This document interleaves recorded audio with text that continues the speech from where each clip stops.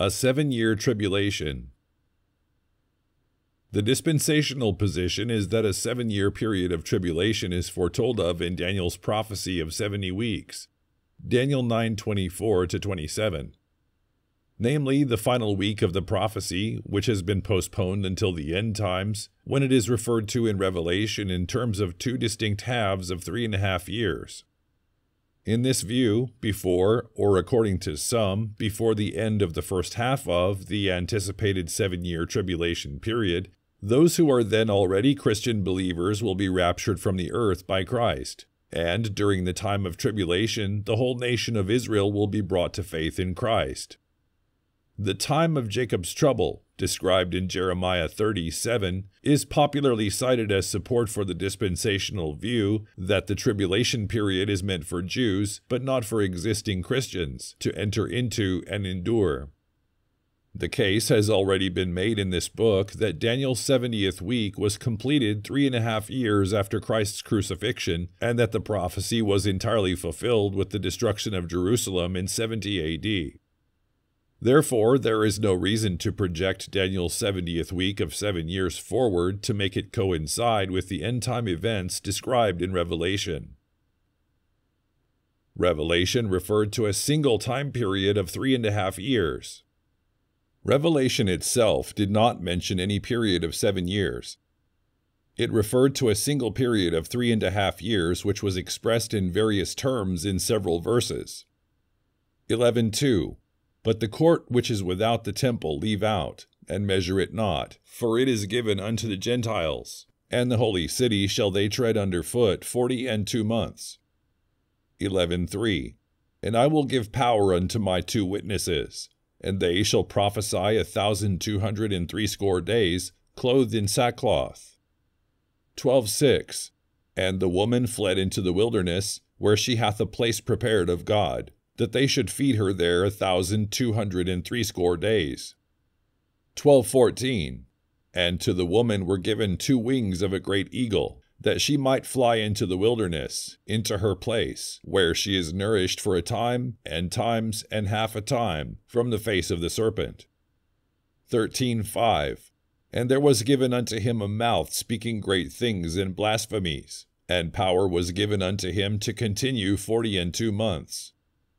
As the time periods in Daniel's prophecies are interpreted based on the year-for-a-day principle, and as it has already been demonstrated that Daniel's 70th week, i.e. final 7 years, expired long ago, and is therefore not in our eschatological future, there is also no reason to view the 3.5 years mentioned in Revelation as literal years. Nor is there any cause to interpret the 3.5 years in Revelation as 2 periods, simply because that number of years was mentioned more than once. In fact, the 5 times it was mentioned all refer to the same period of time.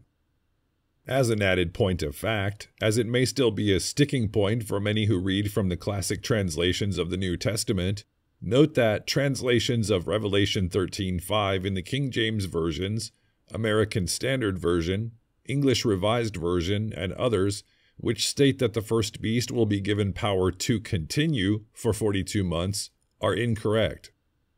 The Greek verb poiesai, Strong's number 4160, in the infinitive form meant to do, act, cause, not to continue, as some interpret as meaning that this measure of time is repeated.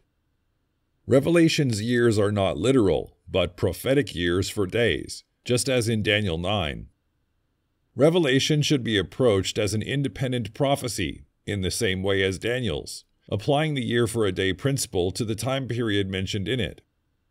It then follows that the 1,260 prophetic days, i.e. 42 months, and times, and half a time, expressed in Revelation, should all be interpreted as one in the same period of 1,260 literal years.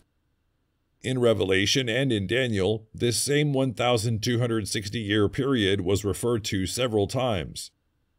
It represented the first of 2 periods of time when the Antichrist has both religious and political authority in the world that occurred during the course of the broader time frame of Great Tribulation.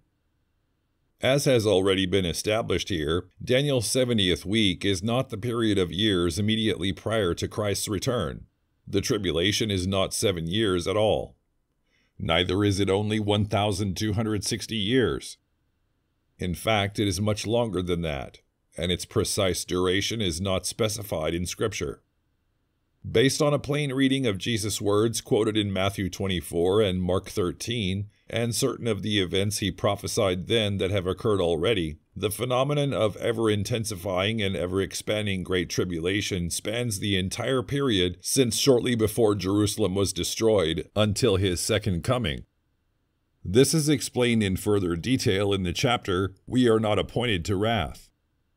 The initial 1,260-year reign of the Antichrist, which has already transpired, and the subsequent period of its activity in the guise of the false prophet, the second beast, within which we are now living, is discussed in the next chapter.